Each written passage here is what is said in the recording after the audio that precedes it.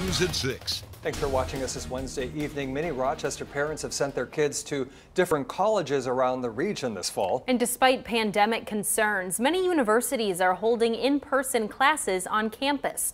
Our Alex Tejada spoke to one of those colleges about how it's managing so far. Alex. Tom, Caitlin, thousands of students from all over the country returned to Minnesota State University in Mankato this month. With so many people in a small college town, it means the university has its work cut out to balance education with public safety. I don't feel the most comfortable going out to eat at the dining center every day. I don't feel the most comfortable going into every class. But safety measures have been taken at Minnesota State Mankato. The hand sanitizing stations are everywhere, and I really appreciate those. I do feel safe, but of course, a little more student participation is always welcome.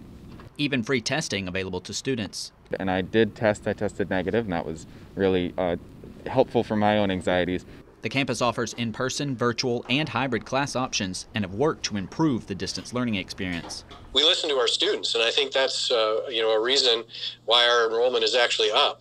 While many students are staying in their dorms, the campus COVID status is at the second level, which means transmission levels are starting to tax campus resources. As far as I know, we're still at yellow, and I think it'd be smart to shut us down if we get to that point, just to kind of prevent as much cases as possible. I am homesick a touch, so to go back home and see my family wouldn't be the worst thing in the world, I guess.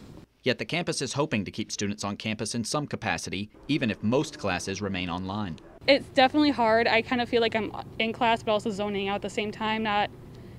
It's not the same experience as being in person, but I know the professors are doing what they can to bring that experience to us. It's not a great, perfect experience, but it's the best experience we can provide them, and our students, I think, are appreciative of that.